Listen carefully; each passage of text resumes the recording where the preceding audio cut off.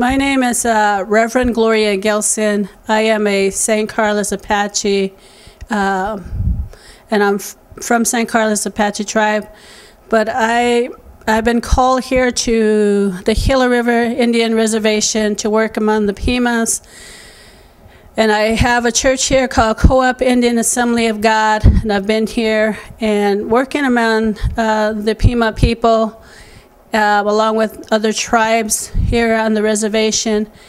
And we minister mainly to children and teens, and trying to help them with their self-esteem.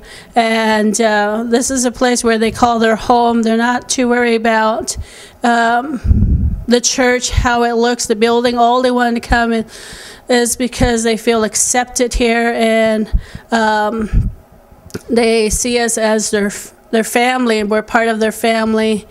Now let's go into the service that's already in progress.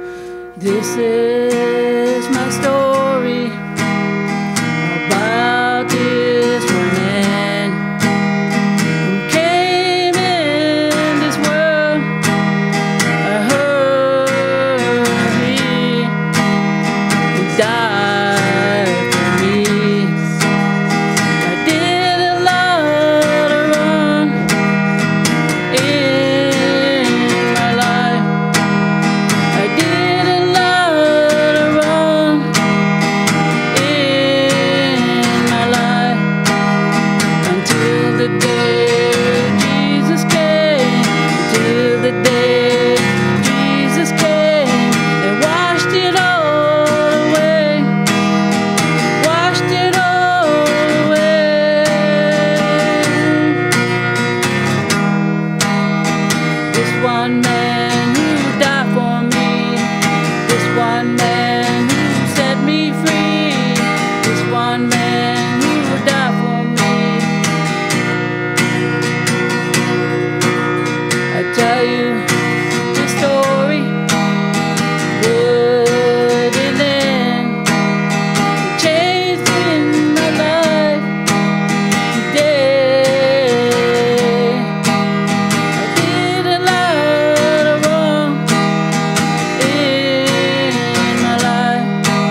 I did a lot of wrong in my life, until the day Jesus came, until the day Jesus came and washed it all away, washed it all away.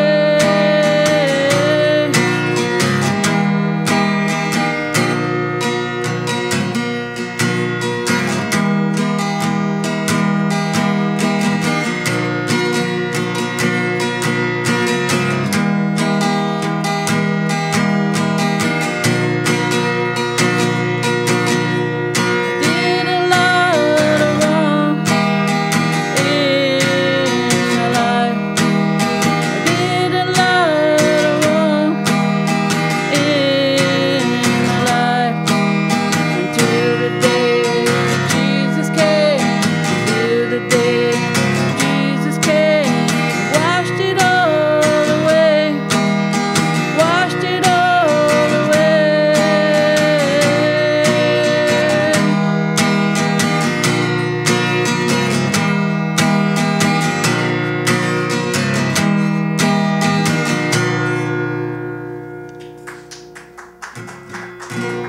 That is good.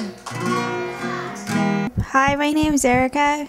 I'm half Hopi from the Hopi Reservation, and I'm from the Pima Reservation, or the Gila River Reservation. I am going to share my testimony. Well, I started out when started going to church and gave my heart to Jesus when I was 14 years old. My grandma actually introduced me to this church, and ever since then I started coming to this church. I really didn't know anything about Jesus, or I wasn't really committed to Jesus, so I don't know, when I was living at home we had a lot of stuff going on, and it wasn't really, I don't know, our family was, I can't explain it right.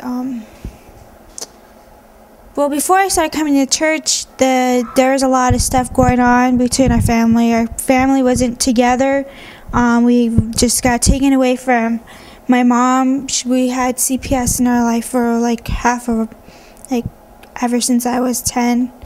CPS was in our life. We just been taken away here and there. We're just all over the place. We're just different family. Me and my brothers were never together. I have 2 brothers and 1 sister.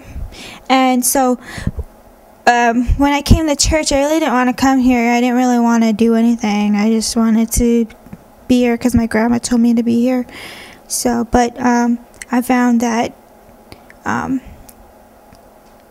there was going to be a youth convention, the Arizona Youth Convention, and I went to that with Pastor Gloria, and then I was like, they're having everyone, whoever wanted to give their hearts to Jesus, they to go up there. So I went up there, and I was just, I don't know, I just felt like the presence of God was there, and I just gave everything to him because I had a lot of hate in my heart. I was just really upset about my mom, and I don't know, I wasn't really happy at all, and I just wanted to give it all to the Lord and become, better person. And